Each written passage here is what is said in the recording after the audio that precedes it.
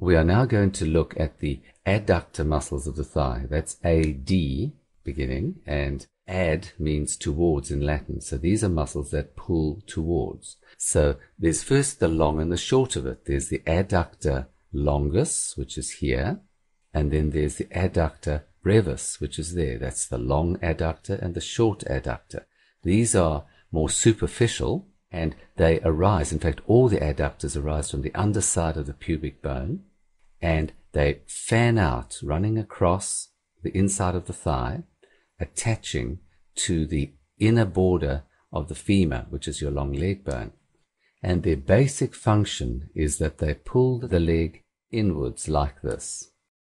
If the muscle contracts and your leg is straight and it's free, your leg will be pulled inwards. If, however, you're standing on your leg, then what this muscle is doing really is it's acting as a stabilizer, and it's helping you do little things like being able to stand, to walk, and as you make movements, any movement that tends to pull you the other way, if the adductor contracts, it will pull you inwards, and it will improve your balance. You will injure your muscle, the adductor muscle, playing sports or doing activities which pull the leg outwards suddenly. And very common sports are soccer or rugby or some sort of sport where you're doing jinking movements from side to side. In soccer in particular, where a player will kick against the ball and somebody else kicks against the ball, and then there's a huge pulling movement on the inner side of your thigh. So adductor muscles are very common in soccer. They're also common in skiing. If you, say, were to slip on some black ice and your legs shot out, again, you would injure and set off triggers in your adductor muscles. Sitting cross-legged would tend to prolong the trigger points in the adductor muscles. If you have osteoarthritis in your hip, it can tend to turn on trigger points in the adductor muscles. Trigger points in these muscles tend to occur high up in the groin, and there's two trigger points, one in adductor longus and one in adductor brevis. Remember, the muscle itself is quite superficial, so it occurs quite soon after. As you start pressing down into your leg, you will strike these triggers. Don't need to press deeply. When these triggers are turned on, then you will feel the pain the most commonly here, which is in the groin, high up. And interestingly, if you look, this overlies the hip joint. So the pain from adductor longus and brevis is very, very similar to pain that you get from your hip joint. It's interesting, if you were to ask most people, where is my hip? They would point somewhere out here. And that's actually a long way from the joint itself. The joint is in your groin. That's the place that the joint actually is. And the place that you feel the pain is, from an osteoarthritis of the hip, is actually in the groin. So this mimics osteoarthritis of the hip. And if you have osteoarthritis of the hip, it will often turn on these triggers. So they kind of work or walk together.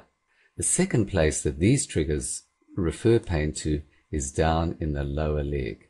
And often there's a little bit of a join between them.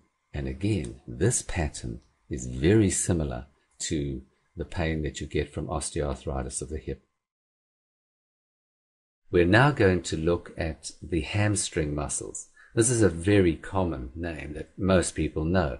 Your hamstrings run down the back of your thigh. There are two sets of muscles that attach to this sitting bone. The first, which runs out to the outside, so it's the lateral muscle, is called the biceps femoris.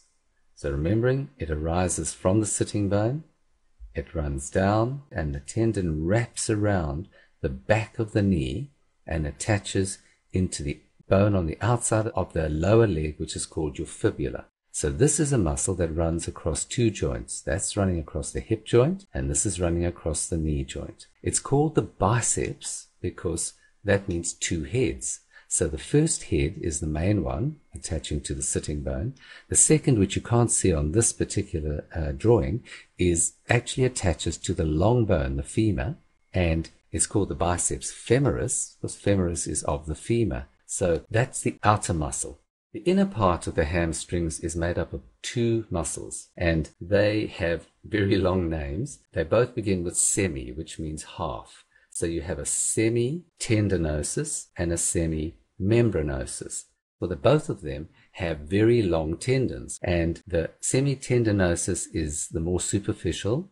The membranosus is tucked underneath it. They both act together. The tendons come down, they run around the inside of the knee and at the back, and then they sweep around and attach to the tibia. And all together, this structure here, which you can feel round the back and the inside of your leg, of your knee, is called the pes anserine, and this is quite an important stabilizer of the knee. So what these muscles do, they always or almost invariably act together, and they do two things. They pull the leg towards us, and if it contracts, it will extend the hip, so pull the leg towards us, the top of the leg, and it will flex the knee, so it will pull the bottom of the leg towards us. Therefore, the way they work is, as you walk, as you extend your leg, they will help push your body forward, as during walking, during running, during jumping. But they also bend the knee up. And if you think of how, as you finish your step, how you lift your leg up, bend your knee to start moving it forward, that is a hamstring movement. And the way you injure your leg is to do exactly the opposite. So you can see someone jumping over hurdles. The front leg that jumps over the hurdle, that is stretching the hamstrings to their full extent. So you're flexing your hip, extending your knee, and that movement. So if you were to fall down, slip, and stretch your leg out in front of you, that will classically cause a hamstring injury. It may injure the tendons, but very, very often you will get trigger points in the muscles themselves. There are quite a lot of trigger points that occur in both of these muscles, and they can be neatly divided into those that occur on the inside of the leg and those that occur on the outside. So the ones that occur on the inside, which remember are into the semi-tendinosus, semi-membranosus, there's a bunch that run largely in the center of the muscle, and one that runs lower down in the thigh, and these will refer pain up into the lower part of the buttock, into the gluteal fold, which is the fold that joins your buttock to your leg. And then you may get some pain running down the back of your thigh. So those are the inner triggers, give you pain that largely focuses around your buttock and the gluteal fold and running down the back of your thigh.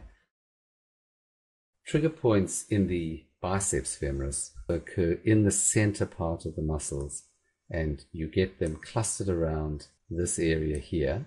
This pain is actually referred downwards, so you would feel it behind the back of your knee.